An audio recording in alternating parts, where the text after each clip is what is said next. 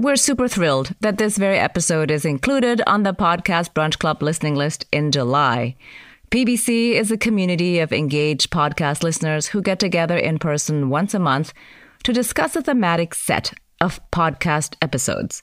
July's theme is conspiracy, and in addition to this episode, there'll be 4 more that cover the theme. I encourage you to join PBC where you live so you can discuss the topic of conspiracy theories and future hindsight in real life. Finding community in this way is a perfect alignment of civil discourse and civic engagement. Go to podcastbrunchclub.com to find your local chapter.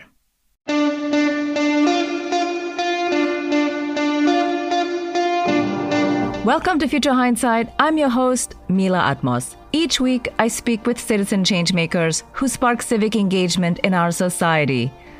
Our guest today is Nancy Rosenblum. She's the Senator Joseph S. Clark Professor of Ethics in Politics and Government at Harvard University, and co-author of A Lot of People Are Saying, The New Conspiracism and the Assault on Democracy. This episode examines the purpose of the most outrageous conspiracy claims running rampant in our public discourse and why it is so deeply dangerous to our society and democracy. We have something new today, which my co-author and I call conspiracism, and it's conspiracy without the theory. That is, it says, the election is rigged. No evidence that the election is rigged, no evidence of fraudulent voters. There's no evidence and there's no argument. It's a sheer, bald assertion of a conspiracy claim. So we have something really quite extraordinary, which is the assertion of the way things really are, that they're not as you think they are, but without reasoning in the way that we know how to reason.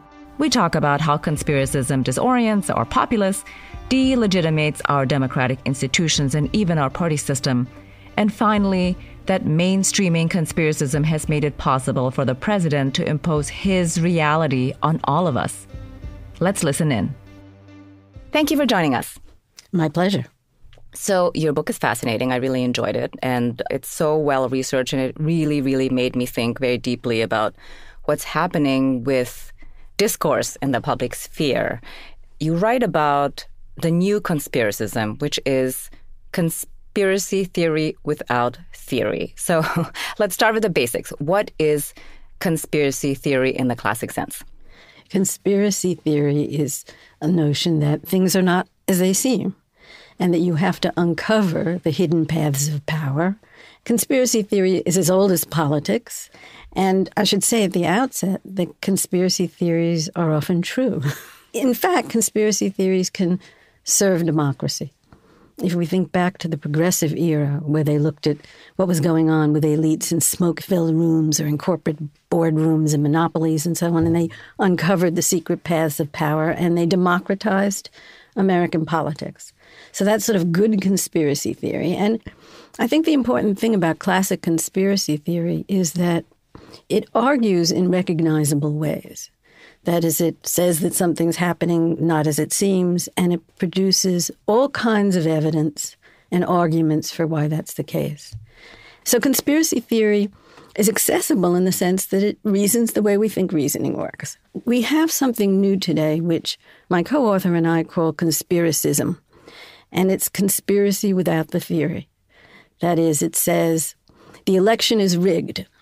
No evidence that the election is rigged, no evidence of fraudulent voters. There's no evidence and there's no argument. It's a sheer, bald assertion of a conspiracy claim. That scientists are doing hoax science, that the intelligence agencies, they're making up facts. So we have something really quite extraordinary, which is the assertion of the way things really are, that they're not as you think they are, but without reasoning in the way that we know how to reason. President Trump, in particular, lies. He tells lies for the same reason we all tell lies. That is, we want some advantage, and we want you to believe that what we're saying is true. I think the Washington Post said their statistic was over 16,000 lies in his first 3 years or something like that. These lies and these falsehoods, they come and go. They're like ephemera in the wind. They're replaced by other lies, whereas his conspiracy claims have a very long half-life. So they're repeated over and over, and we don't forget them, that he didn't really lose the popular vote. It was a rigged election. Again, no evidence, but a consistent argument about certain things. The deep state is another argument, right? Or the media being enemies of the people. Because this claim about fake news is a conspiracy claim. It's saying that reporters and editors and publishers, right, are engaged in a coordinated exercise to misinform the people. So his conspiracism is consistent and insistent, and it has a particular kind of dangerousness and effect that conspiracy theory as a general matter doesn't have. Mm-hmm. Right. Well, let's go with that, because since his conspiracism is consistent and repeated, and we won't forget, you argue in your book that conspiracism basically disorients and delegitimizes. So let's go with disorientation first. How does it work? Well, I wrote this book because I was startled into thought, right? And I fastened on the conspiracism that had been beyond imagination. And it started on day 2 of his presidency, when he claimed that his inaugural crowd was the largest ever. And when the next day the National Park Service published the photographs, which showed it to be a modest crowd compared to others, he said that the National Park Service civilian photographers had doctored the photographs. And I thought to myself, this is extraordinary. It sort of stopped me in my tracks. And that's what I mean about disorientation. It's an assault on common sense. There's no really way of refuting it. The reasons why people go along with it are not reasons that you can really argue with. It's disorienting, too, because we begin to see that something's going on behind it that's really terribly anti-democratic and that makes politics impossible. So since we're talking about disorientation, you talk in the book about imposing reality and who owns reality. Can you talk a little bit about that?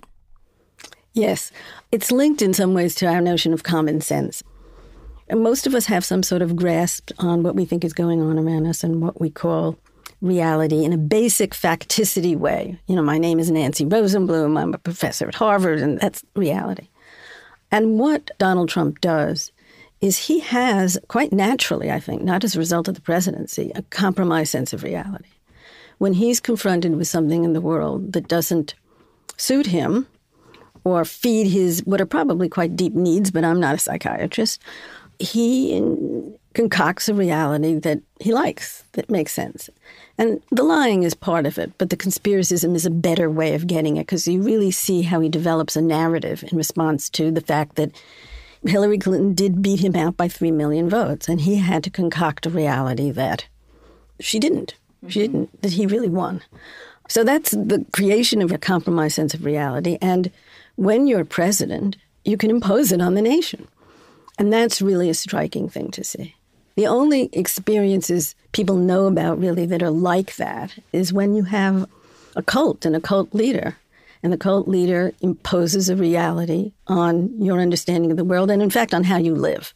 Now, there's no physical cult here, but this notion of having a prophetic sense of what reality is and imposing it on people is what's happening. And we've never seen anything like it before. It's very, very disorienting. So it's disorienting personally, but it's also exceptionally disorienting when you realize that everyone else is having this experience too. It's kind of collective disorientation. One of the things that I encounter all the time, and you talk about this also in the book, is that when you are with people that you don't know and you're having a dinner party or something like this and you meet people that you don't know, or a cocktail party, and you try and figure out whether they inhabit the same space, whether you share the reality. And it used to be totally irrelevant in many ways whether the person you're talking to is conservative or progressive. But now it's something else because they believe something so different. So I was recently in Texas and I was talking to somebody about the election, and he said, well, I hear that Soros spends a lot of money on this campaign. And I said, well, that's not true. And he goes, but that's what I hear. And there's nothing to say back to that. And I really didn't know what to say, so I just kind of said nothing and changed the subject. What would be a better response? I don't think there is one.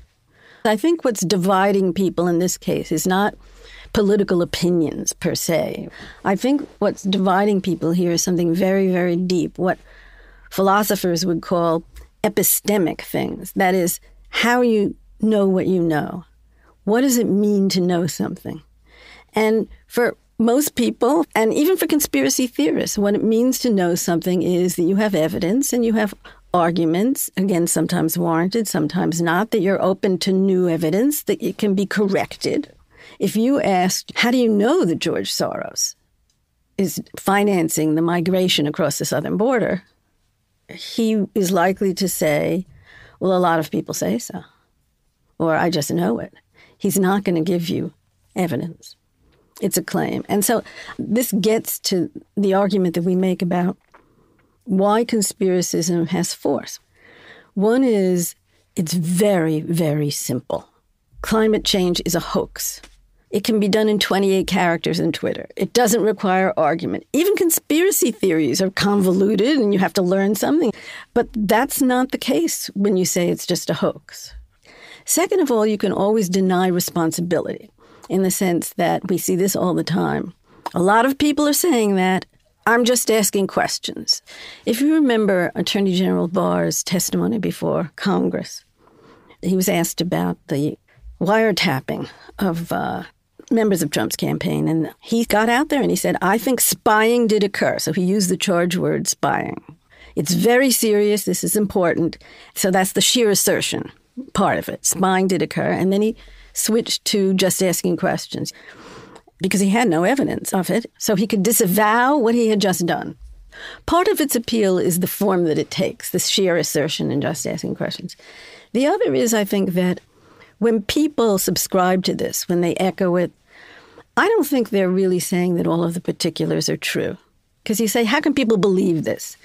Well, I don't think belief is the right way of thinking about it at all. I think that what's going on here is that a particular conspiracist claim is tapping into the anxieties or fears or hatreds. And when they like and retweet and so on, they are identifying themselves with a certain set of political attitudes and people. It's almost a form of political participation. And I think so people are buoyed and their fears and anxieties and hatreds are underscored by this company of people that tweet and retweet these conspiracy theories. So, for example, Pizzagate. Hillary Clinton was running a child sex trafficking ring out of Comet Ping Pong in Northwest Washington. So, do these followers of Pizzagate believe this? I don't think they believe it. What they believe is that Hillary Clinton is a demon, that she's an enemy, and that this kind of story about her is true enough. That's the phrase that we use to explain what people are ascribing to or assenting to. It's true enough. For example, Trump sent out a fake video that showed a Muslim migrant attacking someone. And the press very quickly discovered that it was a doctored thing and not a real video. And they asked Sarah Huckabee Sanders about this.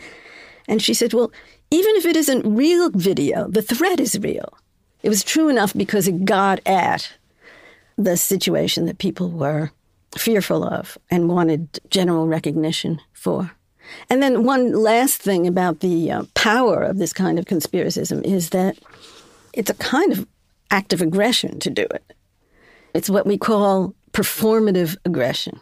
And the more disturbing it is, the more disorienting it is, the more shocking it is, the more gratifying it is to spread this kind of conspiracy claim. There's a kind of emotional release to conspiracism that ordinary rhythms of democratic politics don't have. Well, I think this is the perfect segue then to delegitimation, because one of the things that disorientation or this performative aggression does is it makes you feel like you're participating in politics. And one of the arguments you make in the book, and really it made me think very differently about Republicans, frankly, that you have two sort of loyal opponents and that this is part of having public discourse where you break apart, you have tension, you have dialogue, and then you come back together after the election and you figure out a way to work together and serve the public. But this is totally lacking. And in fact, political parties are being attacked through this and are delegitimized. Can you talk more about that? I think the lasting problem of conspiracism today and the way it's shaping public life is that its effect is that it delegitimizes our basic democratic institutions. When you delegitimate an institution, it means that you're saying it no longer has meaning or value or authority for you. And so you don't have to consent to it and you don't have to be compliant. And let's start with mainstream media, right? Fake news. A large part of our population no longer thinks that what we think of as reliable media have any meaning, value, or authority for them. It goes to the whole gamut of knowledge-producing institutions, right? The assaults on the intelligence agencies so that the reports of the National Security Director have no meaning, no value, and no authority for us. But you bring up the political party part of it, which is the second leg of democracy that's being delegitimated. And I think that if you had to name one institution that was the defining institution of representative democracy, it would be a party system in which you have multiple parties and which you have a notion of a loyal opposition and that the opposition has a role in government. So this notion of a loyal opposition in a party system is as old as modern democracy, and you can't have a functioning democracy without it. And what we've watched for some time is the very intense polarization of the parties. This is not new. Trump did not invent this. In fact, I think it permitted Trump to come into power. But the result of it, once he's been in office, has been a real escalation of this. What I mean is that it starts with the Republicans saying that Democratic leaders and candidates are illegitimate candidates. It started with birtherism, that Obama was not a legitimate president. He wasn't born in this country. Or Hillary Clinton was not a legitimate candidate because she was a criminal. That's the chant, lock her up, right? And then it extends to the entire opposition party. The notion that it's not just a contrary view of the public interest, but that it's treasonous. It started with his first State of the Union address, where the Democrats didn't clap very much, and he went to the press and he said, can you call them traitors? Well, I don't know. It could be. They could be traitors. And it started with that, and then we have a succession of dozens of claims that the Democratic Party is treasonous. Republicans in recent years have done things that really are outside the norm for democracies, like disenfranchising voters. The notion that you're disenfranchising them because there's real danger of treason if they're in office facilitates and justifies for many people the most radical kinds of anti-democratic measures. And you can't have a democracy that survives without acknowledging a loyal opposition, and that's what's visibly happening before our eyes. And it leads to violence. Many people know about the El Paso massacre, and he published a screed online. And what's been quoted from that screed, and what's certainly important, given who he murdered, was the Trumpian line on immigration, that we're being overtaken by immigrants who are A, criminal, and B, diluting the white race. But most of the screed, if you read it, is against Democrats and against the Democratic Party as being the party of treason, and it's the party that's trying to overturn us from within. Delegitimation of the opposition is a justification for a massacre. National survival depends upon doing away with the opposition. This is not new in history, but it's pretty new here. Right. Well, one of the things that you said in your book also is that this conspiracism, in the end, will undo the Republican Party. What do you mean by that? How is that going to work? Because right now, they're in tandem and they're, in a way, inseparable. Conservatives in the Republican Party have always been against elements of the state, especially the administrative state, the regulatory state. They want to unleash private power and private business. And that's one of the Republican orthodoxies. It's been hard for them to do that because people really do want some health care and they want some clean water. And, it becomes easier to make those arguments if you claim that these administrative agencies are populated by a deep state, that what's going on here are not well-meaning civil servants who follow the rules and follow the administration, but potentially treasonous people. So that's the alliance between them. And I think the Republicans have accepted the help of conspiracism in what's Republican orthodoxy. The trouble is that there's nothing in conspiracism per se that's Republican. It's destructive, it's delegitimating, it's disorienting. But it has itself no program, no policy, no ideology. In fact, I think it's fair to say that in the United States, conspiracism has replaced ideology as the major tool in politics. Conspiracism is really politically very effective. You can do things that you couldn't have done by just making arguments and persuading people on rational grounds and so on. It's entirely possible that conspiracism will migrate across the political spectrum. That's the fear, that we will have more and more of this overtaking political life. People used to talk about the end of ideology, that everyone was going to become a liberal Democrat. We may be having the end of ideology and everybody's becoming a conspiracist. Okay, if that's true, what is the world going to look like then? I'm certainly not hopeless about this. And I do believe when Trump is out, conspiracism is likely to return to the fringes. It won't be that there's no politician who subscribes to this or uses it as a weapon. But I think this particular malignant thing will recede because I think it's being perpetrated by a genuine conspiracist mindset in Trump and by his hold on an entire political party that allows him to use it. Okay, that's fair. So you have two prescriptions to start combating, because this is going to be a long-term project.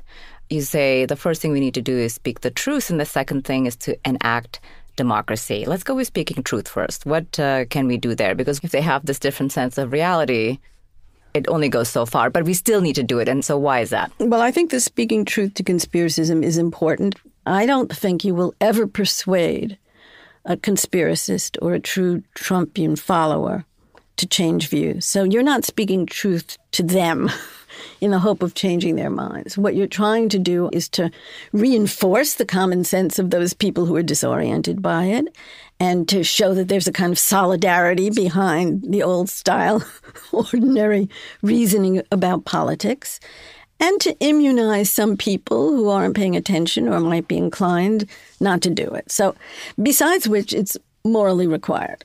So I think speaking truth is important, and I think we saw it in the impeachment trial with Adam Schiff, who was so clear and spoke truth so calmly in a way and deliberately. It didn't cure our national reality disorder, but I think it was a very healthy thing for our democracy for that to have happened. In the case of Adam Schiff during the impeachment trial is also at the same time an example of enacting democracy. Yeah, so what does that mean, to enact democracy? It's to follow regular procedures and to take on in a serious way the responsibilities of the office, whatever office it is, but not just to do it, to say that you're doing it and to explain why you're doing it. That is to make acts of government legible and in a way pedagogical. I think this trial didn't do that. It was in the nature of a trial to do that because you're producing the evidence and so on. There are other good examples. When Trump kept insisting that there were so many fraudulent voters and elections were rigged, he created this Election Integrity Commission headed by this guy Kobach. They began to ask the governors and secretaries of the state to provide all kinds of information about voters and so on. Many, many of the Democratic governors and secretaries of state refused to give in the data. They ended up having to disband this Election Integrity Commission. But they didn't just quietly do it. We might never have known that they were not going to submit this information, except that they announced it. They publicly said, I'm not going to do it. We have no evidence of voter fraud in our state. We've examined this. We're not going to go along with the show trial of the election fraud. That was my answer when I wrote the book. I think now I have a simpler answer. Oh, yeah? What's that? You have to vote. you have to vote these people out, and you don't have to vote out conservatism, even the most radical conservatism. You have to vote out people who go along, first of all, with saying that the opposition is not a loyal opposition, that one party represents true Americans and the other party is treasonous, and people who press these conspiracist claims. I think anybody who went along with Trump's claim that Ukraine, not Russia, interfered with the 2016 election should be voted out of office, because we need reality, not a compromised sense of reality, to have any kind of functioning democracy. Yes, agreed. On that note, last question. Looking into the future, what makes you hopeful? Oh, a lot of things make me hopeful. We don't know much about how stable democracies are destabilized and delegitimated. And we really know almost nothing about how to relegitimate democratic institutions. But I do believe we have the resources for that. And I think that we have resources in basic respect for law and order. I think we have a terrific bar association. I think the legal side of it has been and will be important and is hopeful. I think that the great resource of Americans in democracy is not only voting, the formal participation, but a very, very rich resource of civil society, more than almost any other country in the world. We have religious groups and advocacy groups, and these people are not necessarily in politics, but they know how to be involved in politics. That is to say, they know what is required to keep a civil society civil. And I think that that goes very deep and is finally, in the long run, more even than our Constitution, which we can see is the social organization of Americans. Excellent. Thank you for your time, and thank you for your scholarship. Thank you for having me. I didn't used to think very much about the fact that other people might inhabit a different reality than I do. After all, our experiences are subjective. But hard facts on the ground are indisputable, and our democracy can only function in the realm of reality. We taped this interview earlier this year, well before COVID and unrest in the streets. And Nancy's words about the power of conspiracism to be destructive and leading to violence now feel like an urgent warning that we managed to ignore. Our national reality disorder is truly destroying us. Speaking the truth over and over is an act of relegitimating one of the core pillars of American democracy, our freedom of speech. We're also enacting democracy when we continue to value reasoning and common sense and a world based in facts. Stand up for truth. It matters. Next week, our guest is John Greenberg. He's a senior correspondent with PolitiFact and was part of the PolitiFact team during the 2012 presidential election. He was also executive editor at New Hampshire Public Radio and a Washington reporter for NPR. There is a hunger for what we're doing. I would say that one of the benefits is simply that we exist. And by virtue of our website and by virtue of the stories we do and the fact checks we do, we become a gathering point for people who share a fundamental value. Facts do matter. There is an objective reality out there. We can look at it. We can see that it is not a function purely of spin, and we can make decisions based on that. Because we do what we do, people who share that value have a place to come to and see that they are not alone. We talk about the true value of fact-checking in journalism, the importance of using neutral language in reporting when presenting facts, and the resistance to believing facts in the face of personal political ideology. Until next time, stay engaged. I'm Mila Atmos. Thank you for listening to Future Hindsight. The executive producer and host of this program is Mila Atmos. The audio producer and music composer is Peter Fedak. The associate producer is Miriam Zumbul. Additional production by Brooke Sayan. Listen to us online at futurehindsight.com or your favorite streaming service.